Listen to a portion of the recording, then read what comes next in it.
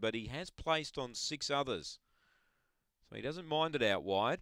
They're being placed away, race 10. So we're almost ready. Green light's on. And here's the lure. Starting its journey. Blue Wolf down in box 1. They're ready.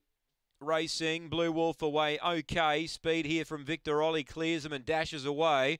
Put up 3 on Aston Harper. Around the outside, Slipper's Wish chimes in.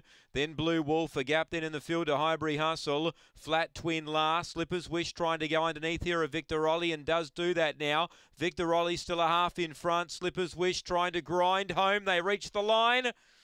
I'll go the inside. You normally don't here at Angle Park. I'll go Slipper's Wish, but it's close. Victor Ollie the outside.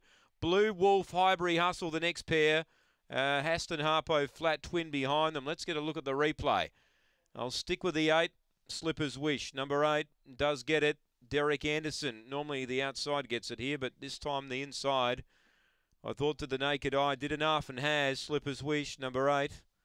From 4, Victor Ollie, who just rolled off the rail at the top of the straight, enabling that run for Slipper's Wish. And 1/3, Blue Wolf.